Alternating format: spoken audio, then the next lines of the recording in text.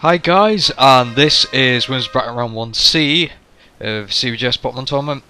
And this game we have Cuppa vs Katie. Katie playing on Spork's game. As a lot of the society actually contributed and basically we built here a team. Because she didn't actually have her game to play with at the time. So yeah. So we've got Charizard and Venusaur out in the field at the moment. Venusaur just being pulled back. Interesting choice for a Venusaur for a lead. I think it is just a huge wall tank thing that I think it is. And we get Sonya D out, which is actually quite a good choice for Cuppa's Dragon team. One, because it boosts like any fire moves that the Dragon types will have, like Fire Blast, Flamethrower, and Solar Beam, which is great against the water types, which will try and set up some ice beams and so on the Dragon Pokemon. So a Hydro Pump there from the Vaporeon, which is nicely called River Song. Seriously, the naming that's been done for Katie's team is amazing. Because after all, she is a Hoovian, and just get some Doctor Who names in there. Pretty good idea. Like Charizard's called David, I think, and Vaporeon's called River Song. Ah, so awesome names. So now with Gradova out, I'm sorry I missed that, but yeah, River Song is pulled back and it comes out Brookkiss. Oh yeah, Gradova is the Dragonite. But yeah, Brookkiss called that because in the early days of Pokemon Diamond and Pearl Online, Serene Grace, Air Slash, 100% chance Flinch Axe. It was just atrociously bad. Thankfully those days are far gone, and Togekiss is much better than it was back in those stupid days of unbalanced games. But yeah, that's Katie's Togekiss gone down, Sweetie Belle. Don't know what that's a reference to. But yeah, Sunlight's still strong, and the Dragonite's still standing strong as well, with still quite a lot of its health available to it. And out comes the Snorlax. It'll be interesting to see what set the Snorlax has on it. Whether it's just like a tank or a wall. But Cuppa does the right thing, going for physical outrage. The Snorlax is pretty especially defensive, and that takes it about a quarter. Yeah, that's a pretty good effort. Should be 2-hit KO. Depends what damage this does. And oh, it takes it out. Oh, actually great effort from the Snorlax there, and it plays on the fact that it does have quite a good attack stat. But let's see, what could Cuppa do here? It's got Flygon available, Kingdra available, Gyarados available, and he brings out the Gyarados. Now the Gyarados, it should have ice attacks, stuff like that, good. Maybe Dragon Dance perhaps? But yeah, let's see how this plays out. And there we go. Thought so. He uses Dragon Dance, typical Gyarados set. Now, so this will be going to try and get this attack up straight away. Bad move from Katie there, using Earthquake. When you have to remember that Gyarados is part flying.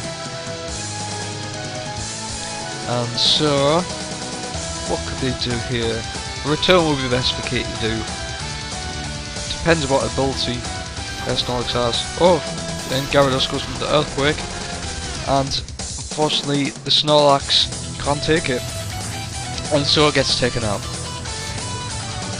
Now, good one to bring out here would probably be Venusaur perhaps, or Umbreon, or even Vaporeon.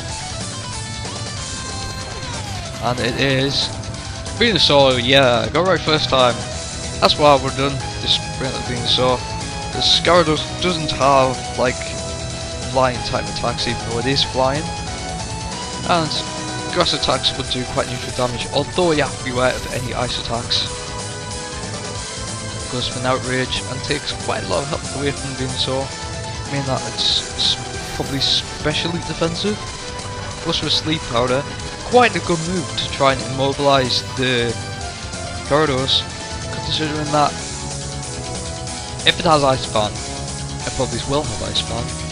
That's like at least 2 Pokemon it's strong against on Kitty's team. Plus with Grass Stomp, which will do neutral damage. Doesn't do as much as I expected it would do. I would have thought it done more than that. But yeah, it is asleep, so she's got plenty of time. Depends if Cuppa's thinking about switching out. Oh, it woke up and goes for an Earthquake. That strikes me strange.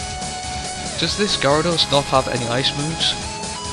Well, considering that he's got Kingdra there. He does have some good setup on dragons. But it would have been nice to see some ice coverage on him. And it could have taken out the Venusaur a lot quicker. But yeah, the Venusaur's out anyway, so it's no problem. Bring back out the Vaporeon, and I'll get some good defense up, but an Earthquake is going to do some nice damage, and that takes it out. Cuppa's clearly got the upper hand here, although Katie is putting up an okay defense. As you have to remember that Cuppa is just a total beast of Pokemon. Who's like, oh, I play Pokemon 99.9% of the time. Yeah, here comes the Umbreon, named after Kitty's friend Umbi. It actually does some pretty interesting videos, I have to say. Yeah, Umbri. Oh, nice taunt from the Gyarados there, stopping Umbri doing anything.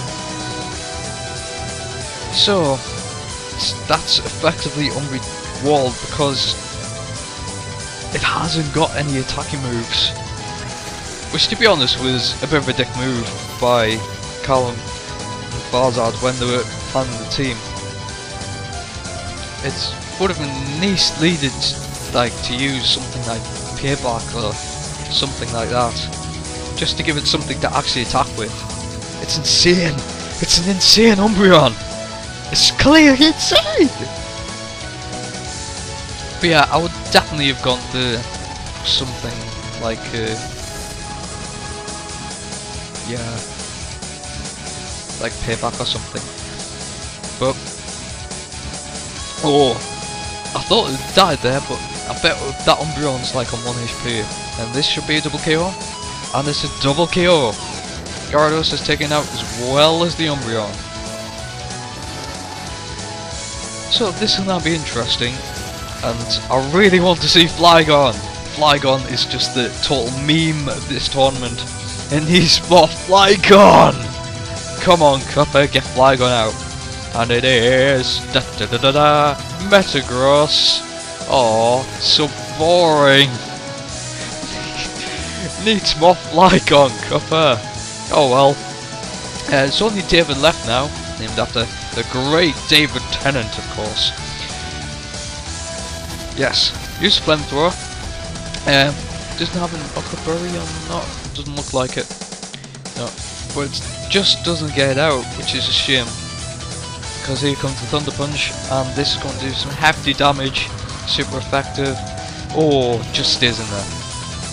So it looks like the Charizard has a speed advantage over the Metagross, which should give at least Katie another. Oh, uses a Bullet Punch, and that's.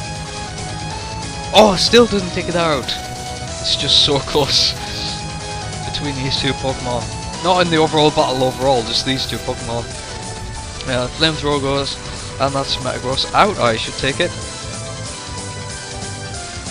Yes, come on, get Flygon in. Flygon, we just use like a Stab Dragon move. Be pretty easy to take the game. But there you go. And so Cuppa now brings out his Kingdra, which, yeah, fair choice. Although Cuppa did say that his Kingdra here, he trained it up to be an absolute beast, and I'm sure you'll see that later in the tournament.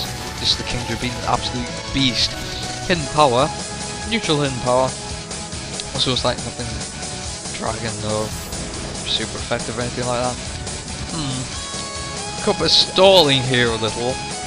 Stalling is using stupid things like toxic. Just go for an all-out Dragon Pulse. It'll be much easier. Anyway, it's basically a game now, with Cuppa just trolling and stalling. Flygon!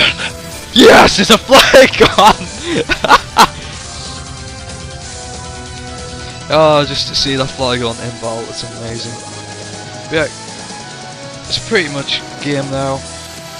Toxic takes out Charizard, and that means Cuppa takes the game and advances into the next round.